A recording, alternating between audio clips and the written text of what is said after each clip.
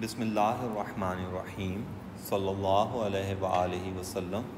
Allahumma rabbi zidni ilma. Sallallahu alayhi wa alihi wa sallam. Ameen. Alhamdulillahi rabbil alameen. In this lecture, I will discuss the important concepts of integration by basic formula 1. For this lecture, I am using the work of one of my best students, Miss Sayyida Fiza of class 2020, the Lyceum. An important advice: avoid careless mistakes. Basic formula 1. Well, this formula is generally used in integration with partial fractions and product of sine and cos and product of like functions as well. This is the basic formula 1. This formula is valid for all values of n except -1. This is the function and its differential is multiplying with dx. If you differentiate f of x, you get f prime x. So this is the differential of this function. So when we have this type of situation, when the differential of the function is multiplying with integral operator dx, then according to basic formula 1, we copy the function, we add 1 in power, and we divide function by the resultant power, and we add the constant of integration if the integration is without limits.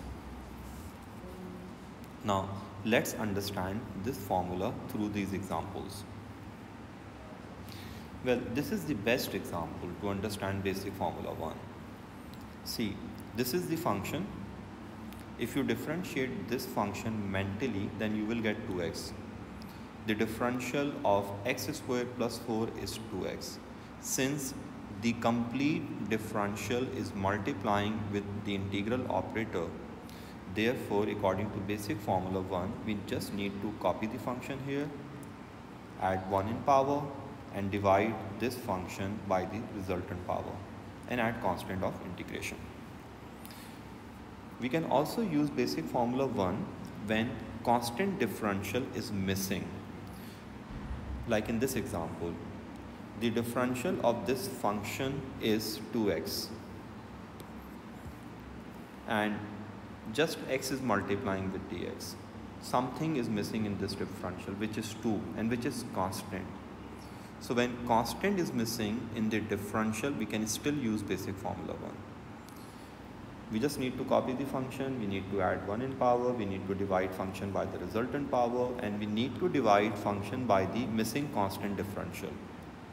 But make sure you use basic formula 1 when constant differential is missing.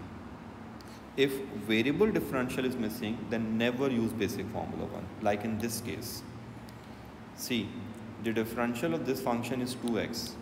Only 2 is multiplying with dx, and x is missing. So here you cannot use, and you should not use, and you can never use basic formula 1, because you have to divide function by variable differential, and you cannot do this because variable can take any value including 0. So when variable differential is missing, then never use basic formula 1. Use basic formula 1 when either we have complete differential or constant is missing in the differential. So this is an important note. Use basic formula 1 when either a complete differential is being multiplied, like in this case, or a constant from the multiplied differential is missing, like in this case, 2 was missing. So we can use basic formula here and here, and here we cannot use basic formula 1. Let's understand this formula with more examples. I told you we use basic formula 1 to integrate the product of sine and cos and product of like functions as well. This is the product of like functions, trigonometric. Now if you check the differential of this function mentally, then you'll get 3 cos 3 theta. The differential of this function is 3 cos 3 theta. Cos 3 theta is multiplying with d theta, only constant 3 is missing in differential. So we can use basic formula 1 here. And according to basic formula 1, we just need to copy this here. We need to add 1 in power. We need to divide this by the resultant power and by the missing differential, constant missing differential. So this is the way to integrate these types of integrals. Another example, the differential of this function is minus 6 sine 6 theta. Only minus 6 is missing, and sine 6 theta is multiplying with d theta. So according to basic formula 1, copy this here, add 1 in power, divide this by the resultant power, which is 3, and divide this by the missing constant differential, which is minus 6. Another example,